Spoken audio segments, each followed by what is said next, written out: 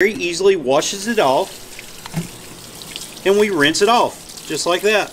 Now I know in the previous video I did the magic eraser and it worked, but this works very well. It's very quick.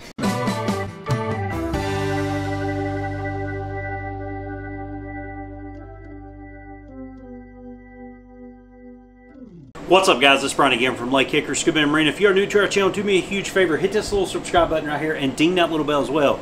That way you guys are going to be notified every time we upload new content. Now I got a really short cleaning video that I want to show you that you can do with your dive slates, and we've made this video way back when. It's multiple years ago I made this video. However, I found a new way to actually clean slates, and I want to share that with you guys because I think it'll make your life much simpler.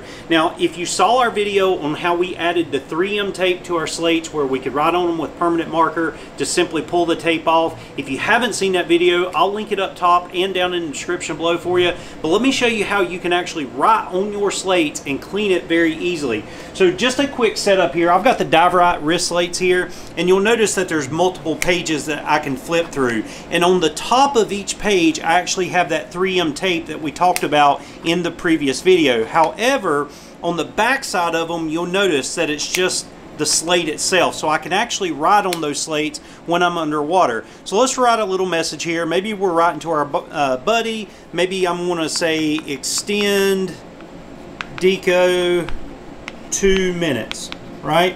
So I tell my buddy I want to extend deco for 2 minutes. He signals okay. We extend our deco out for whatever reason, and then we end our dive. So here's how I actually clean that off, because there's many different ways, but this way is really super simple.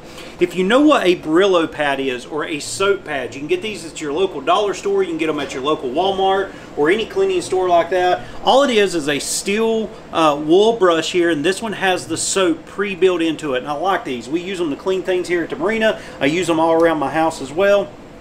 But you can do this dry or wet. I'm just going to get it just a little bit wet here on the soap pad, and all I'm going to do is just take it on it and I'm going to scrub it around, and that steel wool is actually going to take off that marking there.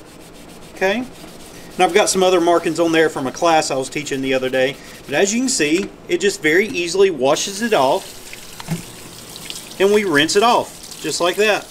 Now I know in the previous video I did the magic eraser and it worked, but this works very well. It's very quick, and you can actually carry these in, say, your Save a Dive kit or in your gear bag or something like that. You can take them with you on vacation, or if you happen to be in an area where you can find you a Dollar General, a dollar store, a Dollar Tree, or even a Walmart, just pick up these soap pads, and I'm telling you, they will work wonders for your slates. But guys, that's going to do it for today's video. If you found this tip very helpful, give me a big thumbs up, definitely share it, and as a matter of fact, let me know down in the comment section below what you use to clean your dive slates. But that's going to do it for today, guys. Take care, God bless, and I'll see you in the next video.